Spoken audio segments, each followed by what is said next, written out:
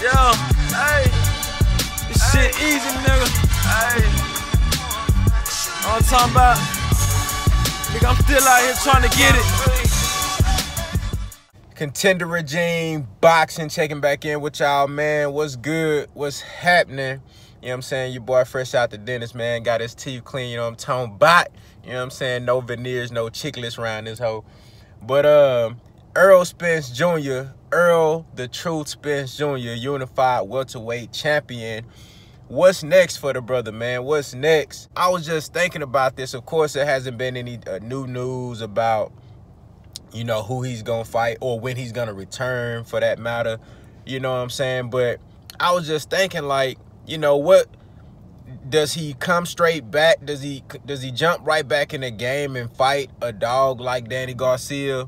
You know, or go straight after the Terrence Crawford fight, or even the Manny Pacquiao fight, if Manny Pacquiao is willing to fight him. You know, does Errol Spence jump right back in the game after such a traumatic, you know, situation and event in his life? Does he jump right back in the game and fight a dog? To be honest with y'all, man, I think he, you know, since he didn't suffer any type of major injuries as far as the reports say, you know, I think there's also a mental aspect you got to think about as well, you know. But even though he didn't experience any of those things as far as from the physical, I think it'll be nice for him just to reacclimate himself. He got a mandatory, I believe, the guy that just fought Luis Collazo, he got an IBF mandatory.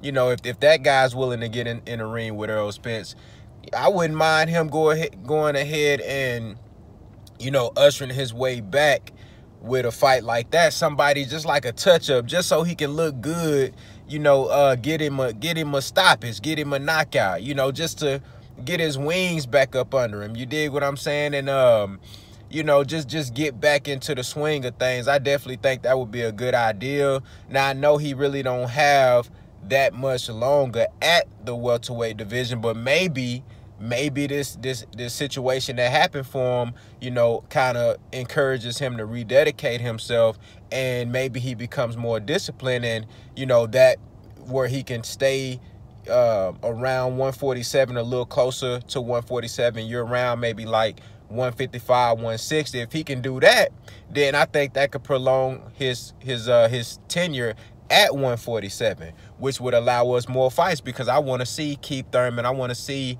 Danny Garcia, I want to see Terrence Crawford, I want to see Manny Pacquiao. I would like to see Errol Spence versus Ugas.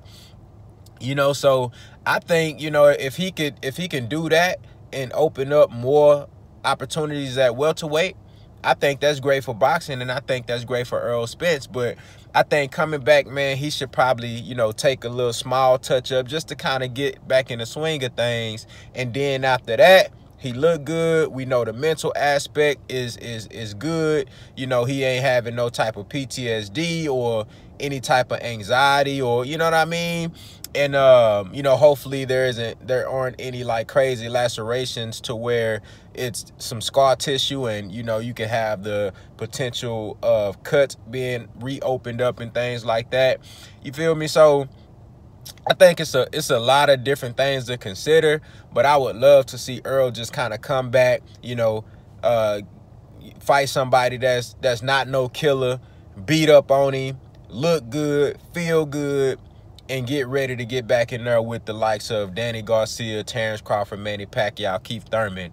You know what I'm saying? I really think that's the move. I think that's what should go down, you know. But it all depends on how the brother feeling. You know, if the brother feeling good, if the brother feeling like he can come back and he ready for the world, he can fight Terrence Crawford right off the back, he can fight Danny Garcia right off the bat, man, hey, I'm rocking with it. You feel me? It's all about how the brother feeling, man. But I just want to hear y'all thoughts, man. What do y'all think is a good return plan for Errol Spence? You know, how should he usher himself back into the game of boxing, you know, and pick up right where he left off, man? So y'all let me know what y'all think down in the comments, man. Contender Regime Boxing. I'll holler at y'all boys, man.